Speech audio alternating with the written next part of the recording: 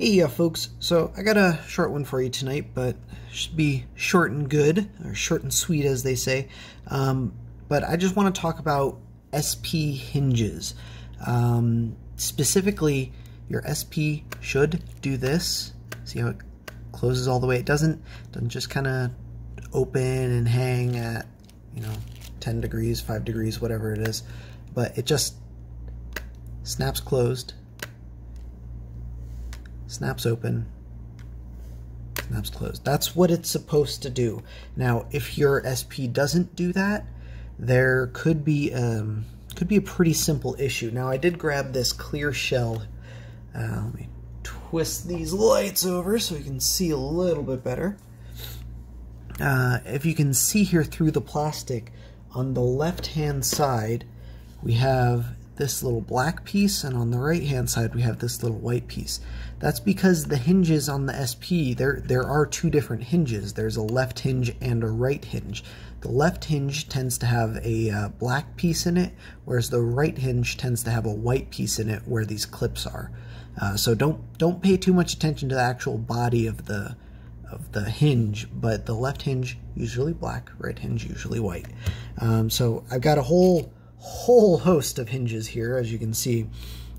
These are all left hinges. As you can see, some of them are completely black, some of them are gray and black, some of them are white and black. This one's even blue.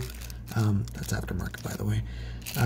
And then I've got these right hinges here. You can see black body with the white clips, white body, white clips, gray body, gray clips.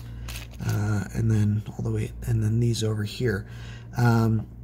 So just double check that if you're putting an SP together.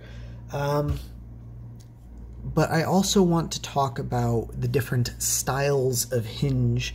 There are, for the most part, 3 that I've encountered. There's, of course, your OEM style, or just OEM hinges.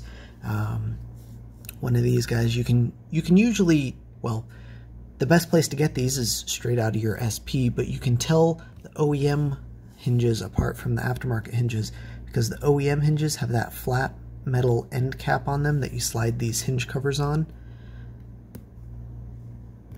Flat metal, it's not riveted, it's not a seat clip or anything, whereas the aftermarket ones tend to have a rivet in there. So, OEM, aftermarket. Now, I highly recommend using OEM hinges when you can, but I understand sometimes that's not always an option. Your SP has water damage, or you're building it from parts, or the hinges just aren't quite as snappy as they used to be. You want to get some new hinges, and that's fine. There are aftermarket hinges available. Let me pop this open here. I want to grab this blue one out of here. So this blue one is an aftermarket hinge. It looks like there's a new style of hinge getting distributed. The old ones have these plastic tabs in them, whereas these new ones have the metal tabs in them. You can see if I put them side by side how the parts that slide against each other are metal on the left one, plastic on the right left one, the blue one here, because they're both left hinges. But when you can, these metal ones are better. But there's a caveat here. If you're using these hinges with an OEM shell, and by extension OEM hinge covers, they don't quite fit, not without modification at least. You can see this rivet pokes up and prevents that from sliding on. These hinge covers come in 2 different styles here. You have the aftermarket one on the left, which come with the aftermarket opaque shells, and then the OEM style one on the right, which come with your OEM shells and the new clear shells. Now I've got this hinge cover from this new pink shell that I haven't done anything with yet, but soon, I promise. But you see this one has that, go on, focus. You can see this one has that second chamber closed up. It's kind of hard to tell. So you'll have to take my word that this is built the same way as this one. But if you take a look at this, you could see there's this plastic piece right in the middle, whereas on this one, on the aftermarket one, it's just completely hollow. So these fit over the aftermarket hinges just fine, but these won't fit on aftermarket hinges. Now, I know what you're probably thinking, but Mako, they sell OEM hinges, salvaged OEM hinges on AliExpress and Taobao and eBay and a whole host of other sites, and that's fine, but I don't recommend those because they are salvaged hinges. Sometimes you don't get very good ones.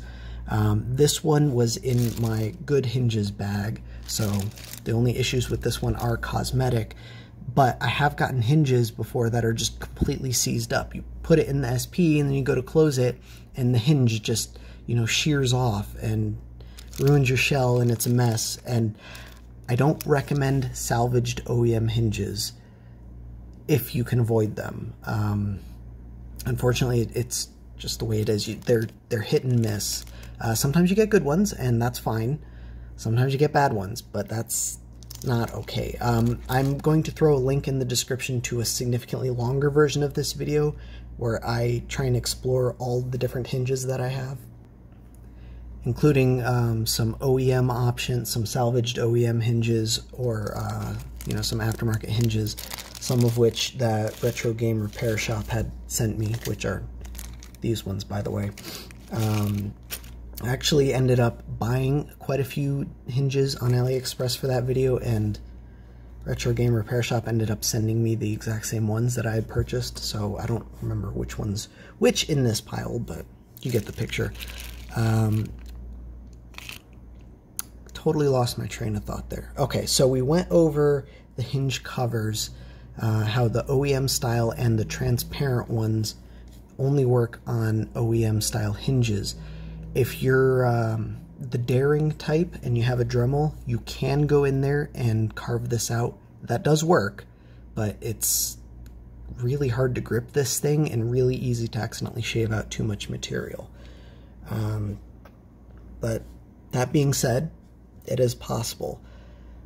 Well, I guess let's move on to actually installing the hinges here. I've got an OEM shell, I've got an aftermarket shell. I'm just going to take a look at the OEM shell today because I've found that the shell itself, aftermarket or OEM, doesn't really make that big of a difference as long as you're using good hinges, with one exception. Every now and then you just get a really shitty aftermarket shell that just does not fit together right.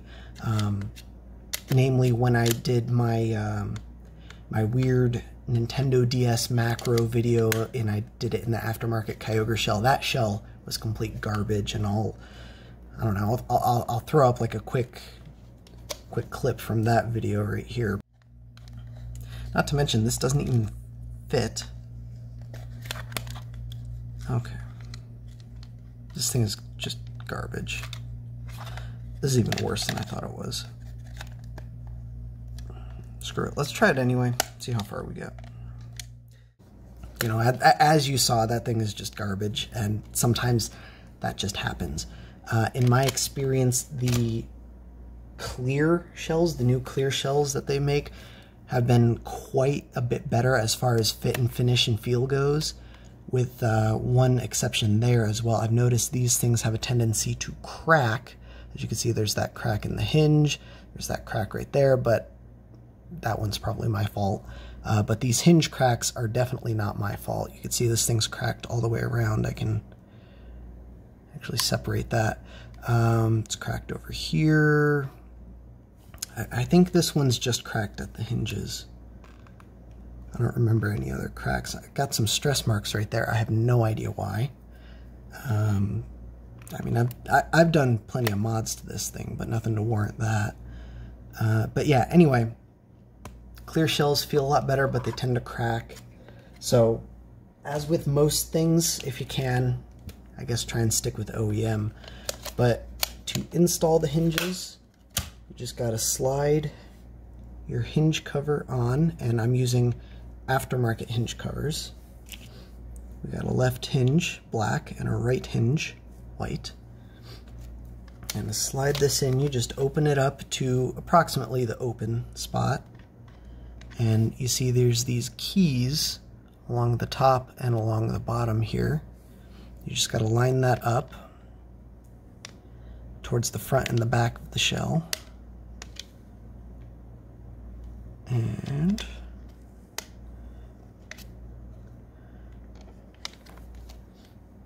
of course, this is my first. Let me do the left hinge first. Same thing for both left and right hinge. What am I doing wrong? I swear this usually goes so much smoother, but because I'm making a video, of course. There it goes.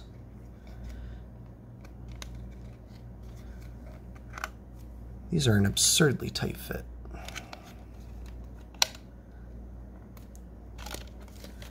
Let's grab another hinge, because that's not going in very well.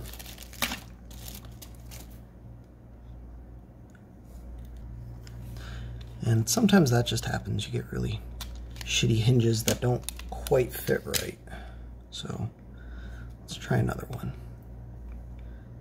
Could also be this shell. I have no idea what the seller did to it, and this is my first time playing with it. Of course, these are two different shells. I am going to be doing a video on these soon. Oh, that's better.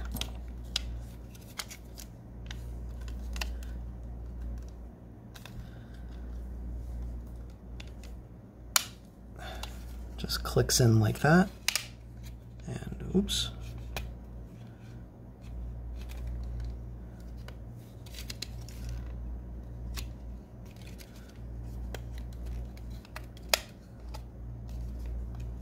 All right, let's get the other one in.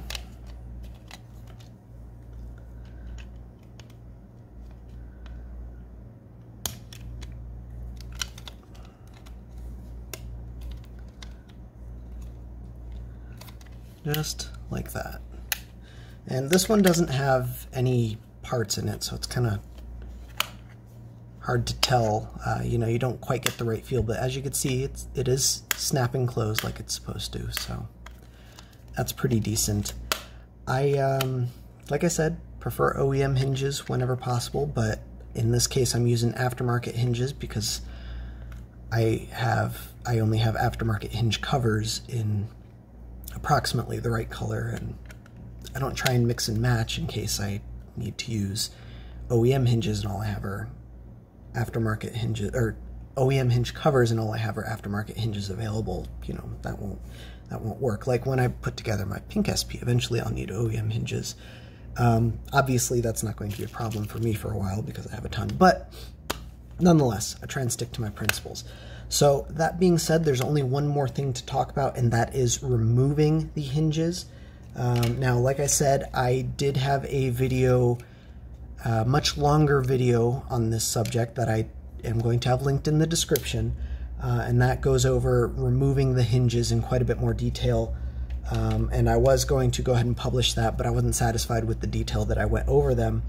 And right about when I was about to publish it, another video came out from a popular YouTuber where they ended up just mashing down the clips with a screwdriver and totally destroying them, and that is not the proper way to do it. So even though this gentleman is very good at what he does, he's not very familiar with SPs, and unfortunately he did not show the proper technique.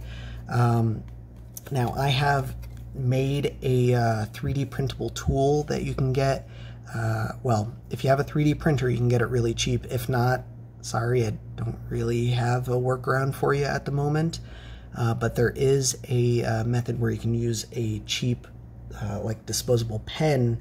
You just pop out the tube and then you can push it in there. It's just the right size. It's pretty good. I'll throw a link to that in the description as well.